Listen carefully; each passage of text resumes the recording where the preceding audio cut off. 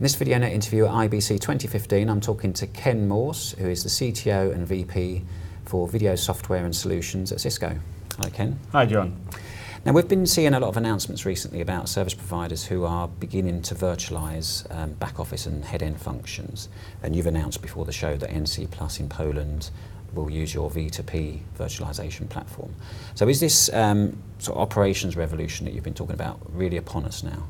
Yeah, I think it is. I mean, just with the NC Plus announcement and with other customers that we're working on, we're actually seeing a real groundswell start in terms of people understanding what the operational benefits are of virtualizing, and also what it gives them in terms of time to market, the ability to flatten the workflows, be able to do things that before used to involve, racking and stacking equipment over the course of weeks and sometimes months, and bring those workflows down to a matter of minutes. For people on our team, they're amazed as well, kind of thing, in terms of how quickly things can get set up as well. And then leveraging orchestration on top of that environment to not only use it to deliver the new services, but to bridge against the existing infrastructure that customers have, and so that you can actually use a blended capability between the hardware systems that are in place today and are set up with the new elastic software environments that we do in the virtualized world. So I think it's upon us right now. We've got customers that are embracing it, and to be perfectly honest, just in the couple of days here at IBC already, it's just one of the hottest topics that customers have in their interactions with us. Yeah, it really is. I think virtualization is really just the big story for this whole year, isn't it? And it is, absolutely. One of the products that you've been focusing on at IBC is Infinite Video, which is for OTT delivered content to open CE devices. I mean, can you tell us more about that? Yeah, so Infinite Video is really, as you say, it's an OTT solution delivering to a whole range of unmanaged devices, and that includes actually set-tops as well in that configuration. And what our customers have asked for is, how do we just get started quickly? How do we move faster? And so for us, it's our first foray into an as-a-service. It's a hosted service that we provide at Cisco, and it's something where we can turn on customers in much less than 90 days. And so what they get is a solution that hits all those devices that they care about.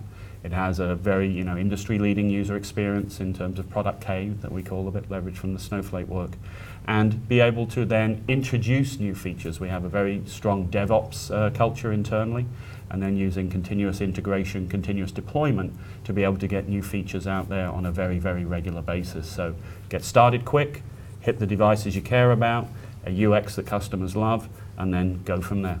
Okay, so it's not to be confused with a sort of a multi-screen, because it's also set-top box, but it's adaptive bitrate kind of Absolutely. OTT delivery. Absolutely, yeah, and for live and VOD, yeah. Yeah, okay.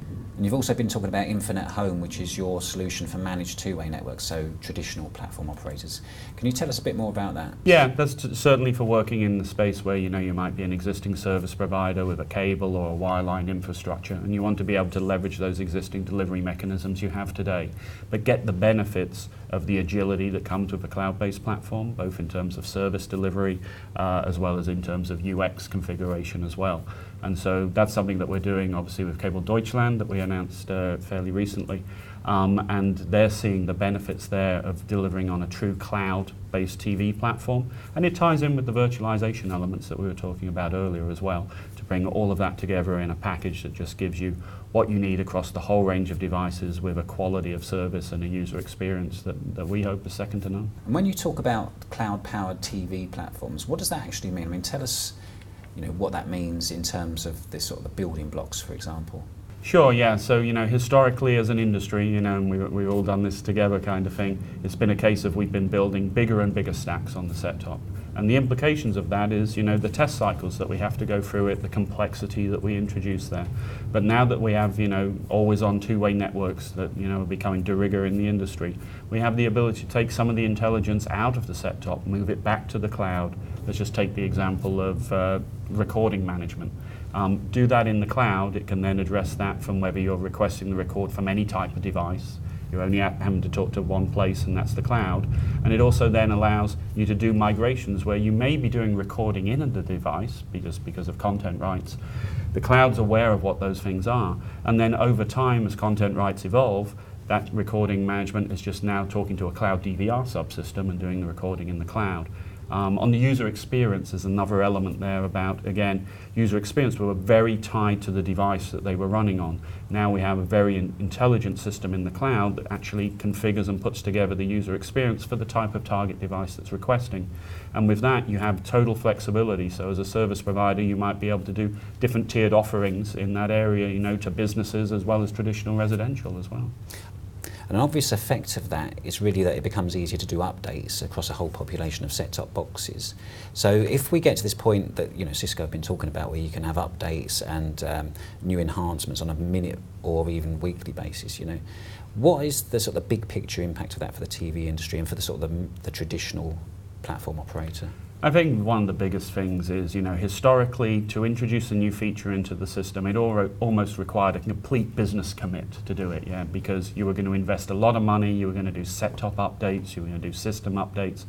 Now, as we're leveraging a cloud and a virtualized environment, we're able to actually put together things at incredibly low cost, to try them to small subscriber sets, you know, get marketing feedback on it, how are they using it, use the analytics and the deep analytics that we have in the system to see how people use it, does it drive upsell, does it drive other usage patterns on the devices, and then be able to bring that back and say, okay, now let's roll that out to a larger community. And also, you know, it gives us the ability as well, from an operational point of view, to really decide how we segment rollouts. You know, as people have particular service support capabilities, it just allows you to partition that in a much, much better way. So you gain operational efficiencies, and also for running your business, it gives you, you know, the capability that you just didn't have before. You can try a lot of things, see if they work, see if they don't. It's basically catching up with what's been going on in the web world for, you know, the last 5 years, but now applying those same fundamental principles to television delivery. And a lot of this is really bringing together that sort of Cisco vision of TV plus network now, isn't it? It's really becoming obvious how that kind of complements each other. Absolutely. You know, when I look at the virtualization aspects we've been talking about, cloud in general, it really ties together the assets across the whole Cisco portfolio, and video is really riding on that cloud and virtualization infrastructure, and we're able to leverage the developments and innovations that come across the wider Cisco family, and also using a virtualization platform to enable interoperability with third parties through open APIs as well. So it gives the operators the best world that they can have out there. Okay, all right. Well, thanks for telling us about it, Ken, and great to talk to you again. Okay, great to talk to you too, John.